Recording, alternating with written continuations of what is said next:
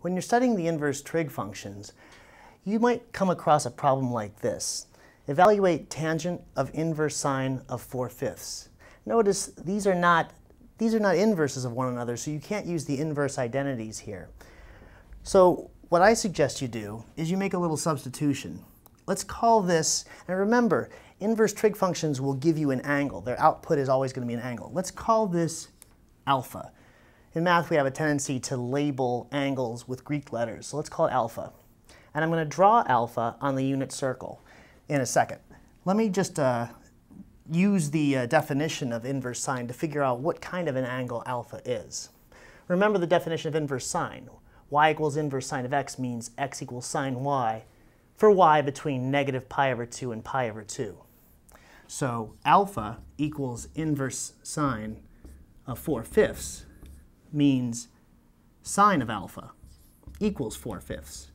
And alpha is between negative pi over 2 and pi over 2. And that suggests that alpha is going to be in the first quadrant because we have a positive value. So let me draw alpha like this.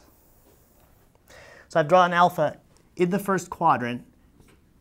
The sine value is 4/5. And in order to solve this problem, I'm going to have to figure out what the x-coordinate would be. But remember, this is a point in the unit circle. And on the unit circle, x squared plus y squared equals 1. So in this case, we'd have x squared plus 4/5 squared equals 1. Or x squared plus 16 over 25 equals, and I'll change this to 25 over 25. And then I subtract 16 over 25 from both sides, and I get x squared equals 9 over 25. So x is going to be plus or minus 3 over 5. Now, which is it? Well, we're in the first quadrant. X has got to be positive. So x is 3/5. Now, that doesn't exactly help me figure out what the tangent of alpha is, because remember, that's what we're looking for, the tangent of this angle alpha. If I were looking for the cosine of alpha, I'd be done. It would be 3/5. But remember that the tangent of alpha is the y-coordinate divided by the x-coordinate. So the tangent of alpha is going to be the y-coordinate of 4/5 divided by the x-coordinate of 3/5. And that's going to give me 4/3. And that's it. So always make a substitution like this. Let's see another example. Sine of arc cosine of negative 2/3. Remember that arc cosine is the same as inverse cosine. So sine of arc cosine of 2/3. This is going to be another angle. Let me call it beta. And I should plot beta in a second. But first, let's figure out what kind of an angle beta is. Remember that beta equals inverse cosine of negative 2/3 means the cosine of beta equals negative 2/3. And beta is between 0 and pi. Remember that that's going to be the range of inverse cosine.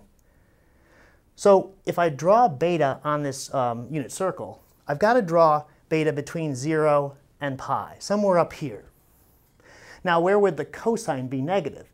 Remember that cosine comes from the first coordinate of the point on the unit circle. It's going to be somewhere in this quadrant. So let me pick a point where it looks like the x-coordinate's negative 2/3. How about there?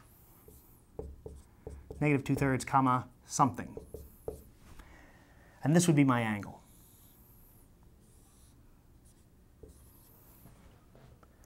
Now all I have to do is figure out what the y-coordinate is. Well, I still have the fact that x squared plus y squared equals 1. And I can plug in negative 2/3 for x.